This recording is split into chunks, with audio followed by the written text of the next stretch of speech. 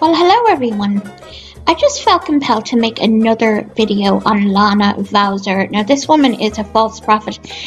I'm going to read this picture to you here, okay? And then we'll go from there. And this is by Lana Vawser, the woman that you just saw there in the last video. And here's what she said. I heard the Lord say, the camels are coming with increase. I saw them coming, carrying a double portion. I wonder if that's with two lumps. It's obviously got a camel with the two bumps one. Anyway, double portion. They were coming to bring provision, help, and blessing.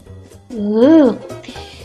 What these camels are bringing are the finest, most excellent provisions of heaven that we have ever seen in the body of Christ. And this is by Lana Vawser.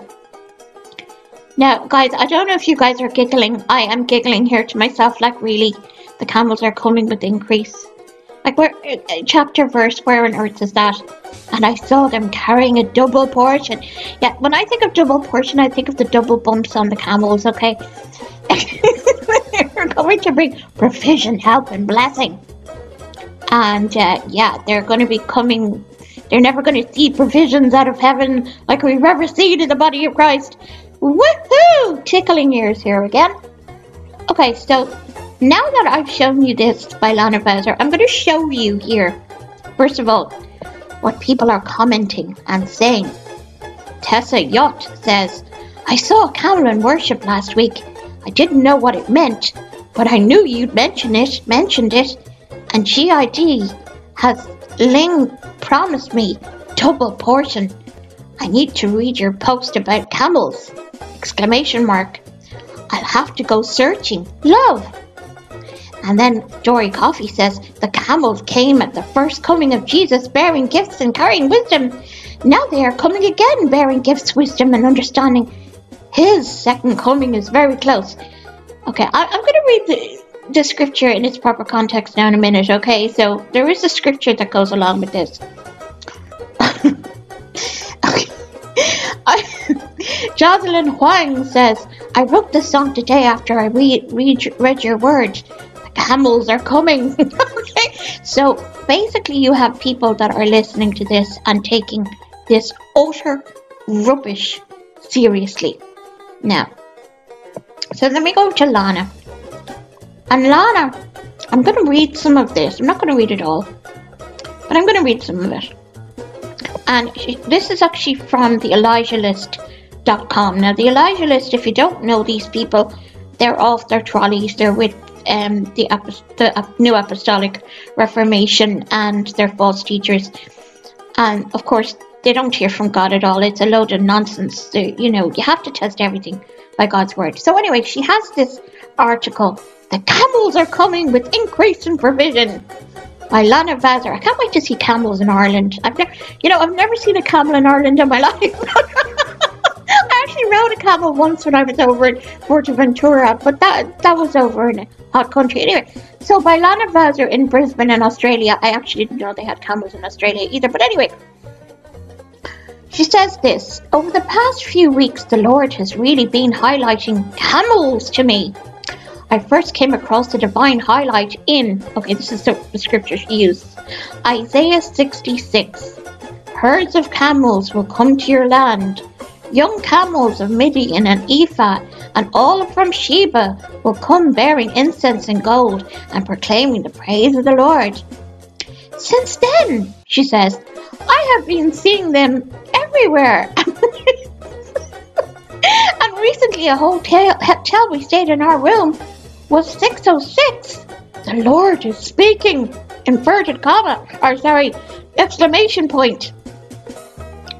And here she says, I have been pondering this word for a few weeks, and I really wanted to hear the heart of the Lord. So I told Chuck Pierce, now he's another nut job, had a word a number of years ago called The Camels Are Coming. So I wondered why I was hearing it now and seeing them everywhere. As I sat with the Lord on this, I felt the Lord saying that the camels are coming with increase. And I saw them coming, carrying a double portion. Of course, it has to be a double portion. because, you know, they always say it's a double portion, not just a normal portion, but a double portion. They were coming to bring provision, help, and blessing. Okay. So the camel is coming over to Ireland, coming over on Irish Airways. We call it Aer Lingus, by the way. And they're going to come to Ireland and give us provision. Woohoo! Okay. Yeah, and just so you know that there might be camels in your front yard, I want you to go run out there now and see if the camels of provision with the double portion are coming now. Okay. So, okay. The camels were coming with increase, and I saw them coming carrying a double portion. They were coming to bring provision, help, and blessing. What these camels are bringing are the finest, most excellent provisions of heaven that we have ever seen as the body of Christ. The manifestation of this abundant provision will manifest in many ways, not just materially throughout the body of Christ. Okay, now I want you to think about this. Okay, so you've got the camels. They're going to bring provision. Okay, and they're going to manifest in different types of ways. So they may not manifest as a camel, but they may manifest as a dog, or maybe a cow, or probably a sheep. Who knows? Anyway, let's keep going. Probably a goat, more like. But anyway, let's go. And this is what she said. The Lord also highlighted Isaiah 60, verse 5 to me. Then you will be radiant, and your heart will thrill and rejoice, because of the abundance of the sea will be turned to you, and the wealth of the nations will come to you. Okay, so now we have camels. Now I'm just wondering, will the camels swim in the sea to bring the provision to the fish? Okay, yeah, I don't know. There is a turning of provision, abundance, and wealth of the nations that will be handed to the church to extend the kingdom of God on the earth. This will help the poor, care for the widows. Guys, I'm sorry for laughing, but I mean, really, this is going to help the poor. The camels are going to help the poor. Okay.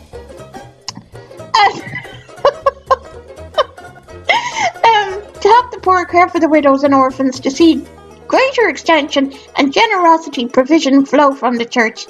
I felt this tremendous, here comes the buzzword, shift in the area of finances and the provision of the body of Christ. Okay, the Lord is highlighting stewardship in this season and teaching us in greater ways how to steward what He has given to us in every area of life. He's looking for excellence, purity, and integrity in our stewardship of the camels. He's like, you got the nice little camel guy there, you know, and they're all looking after the camels, and the camels are going to come look after all of us in Ireland and freeze in Ireland. I'm going to get a plane over here and maybe get a boat, who knows. Yeah. As we continue to remain teachable and move in integrity, humility, character, and stay surrendered, He will add more. He will bring greater increase, not just financially, but in many areas where there has been lack upon lack. These camels coming are declaring. Okay, now you've got to see the camels. They're all shouting. Okay, they're all shouting. Abundant provision for every God-breathed division. So that's what the camel has just said. Now it's opened up its mouth, kind of like the donkey, you know. And it said, oh, there's a provision for every God. Now I know you think I'm being mocking here, but I am actually mocking because this is ridiculous. She goes on, I suppose I'll read the rest of it just for the fun. It's like a story. So here we go. This is like a myth and a fable, but it's fun because it's a story, even though it's a load of nonsense. Anyway, the nations will come in. The Lord showed me that the camels coming will be increase in abundance of provision, wealth, and help. And that there will be a major impact on the nations. So these camels are going to be a major impact on the nations. So they're going to go up to Alaska. Yeah, they're going up to Alaska. It's where it's freezing cold. And and they're going up to Finland and Iceland as well. You know, even though it's going to be cold and they'll die, but they're bringing the provision. So here we have breakthrough upon breakthrough upon breakthrough, and the camels coming are in bringing the provision so the church can take her place to serve, influence, and lead the nations in ways we have never seen. So basically, instead of having a president, we're going to have a camel. Okay, so it's going to be a big camel, President-elect camel, in the the White House. Yeah, with his two big bumps on his back. You know, talking to the people. Does this sound like a children's book? Anyway, yeah. God is bringing the help, the tools, and the provisions. So when the call comes, quote unquote, we step into the gracious answer, Jesus.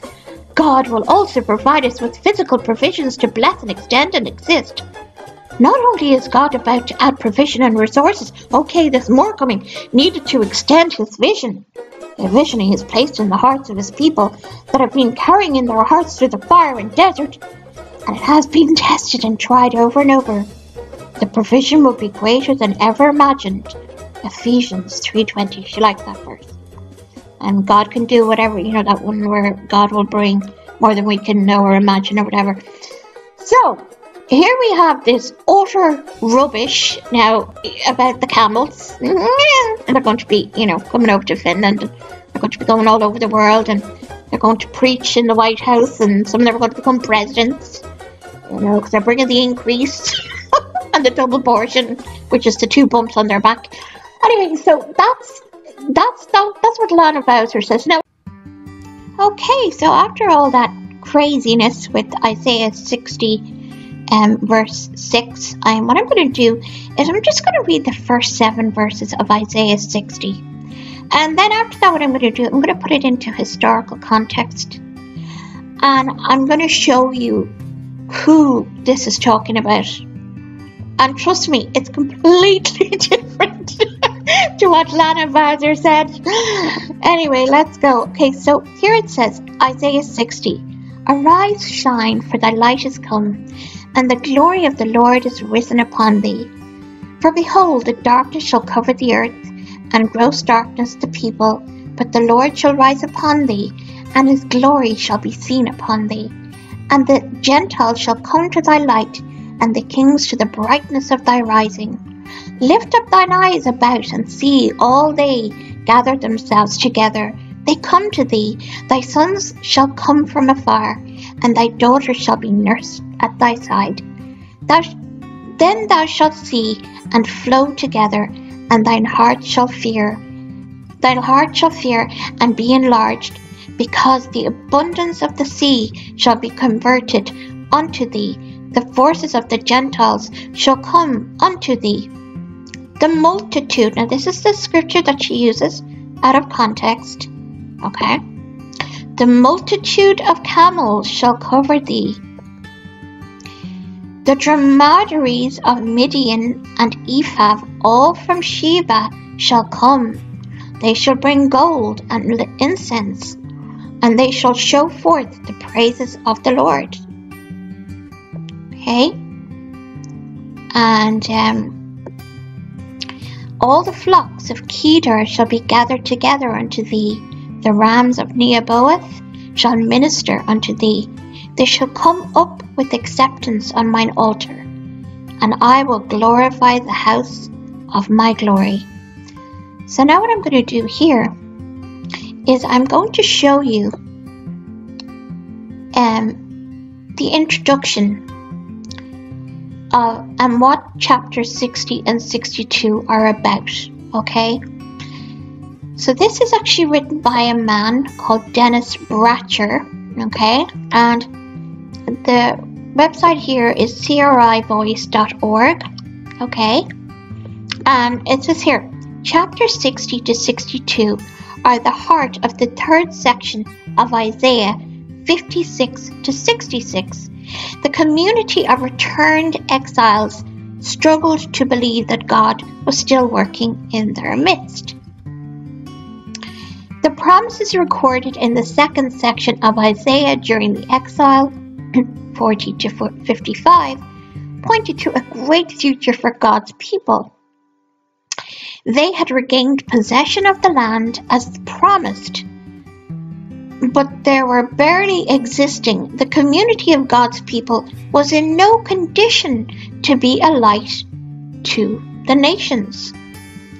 Throughout these chapters, prophetic interpretations of actual historical events are interwoven with visionary descriptions of the working out of God's purpose in history. The language in this chapter is highly poetic, painting a glorious word picture of the restoration of where? Jerusalem. Now, Lana says that it's the nations, American nations, and it's the nations of all over the world. This was about Jerusalem. And Anissa's note, Micah 4 and Ezekiel 40. The exact setting of this chapter is not certain. Historical events unfolding in Israel during the 5th century BC likely provide the background for the passage. And here is the historical context. Now, after a long struggle with severe opposition from surrounding peoples, the returned exiles finally won support from the Persian king of Xerxes. It's not clear whether this was Xerxes I, which is 464 to 423 BC, or Xerxes II, which is 404-358. I'm sorry if I butchered that name. The books of Ezra and Nehemiah that record these events are not in chronological sequence. He commissioned Ezra, the scribe, to return to Jerusalem to secure the welfare of the city. Xerxes funded Ezra's mission and ordered the provincial treasurers to provide Ezra whatever he needed. Now you might be wondering who Ezra is. Here it says this: Ezra is a descendant of Sariah. The high priest was living in Babylon when in the 7th year, c. 457 BCE, of Artaxerxes, king of Persia, the king sent him to Jerusalem to teach the laws of God to any who did not know them. So that's Ezra, okay? So back to this. Specifically mentioned is the attention. Okay, so here we have, Xerxes funded Ezra's mission and ordered the provincial treasurers to provide Ezra whatever he needed. Okay, remember he was a high priest in Babylon. Okay, that's Ezra 7, Isaiah 65 to 7. Now remember, Isaiah 65 to 7, you've got verse 6 in there as well. Specifically mentioned is the intention to, what was the treasurer's thing for? Beautify the house of the Lord in where? Jerusalem. Okay, so the reasoning behind this, to bring these treasures and all of that, it was to bring it to the high priest to beautify the house of the Lord in Jerusalem. Has nothing to do with the nations. Has nothing to do with the camels bringing a double portion. Nothing. And I'll continue on here. The returned exiles faced severe problems. Part of the reason was that the people had allowed sin to pervert their mission as God's people, Isaiah 59. And in chapter 60, the prophet renews the promises of a new day for the community of faith. He assures the people that God has not forgotten them, and that their mission as a light to the world has not changed. The new events transpiring mark the beginning of God's new day for his people. So there you go. That's the historical context of it. Okay, it was basically the camels were bringing treasuries to provide a high priest called Ezra to beautify the house of the Lord in where? Jerusalem. Okay, so that's why I was mocking that, because it really is ridiculous that what that woman is teaching, and it's anti-Christ and it's anti-biblical, and it needs to be exposed for what it really is. And you know, I just praise God. I've had some people contacting me saying, praise God for these videos, I'm learning a lot. And you know, I just thank you, Jesus. The glory goes to our precious God, you know. And so that's all I have to share with you today. And I just want to say that, if you find these videos helpful or whatever, please feel free to subscribe, to like and share if you choose to. And I'll talk to you super soon. And may the Lord bless you and may the Lord keep you. Bye for now. Bye-bye.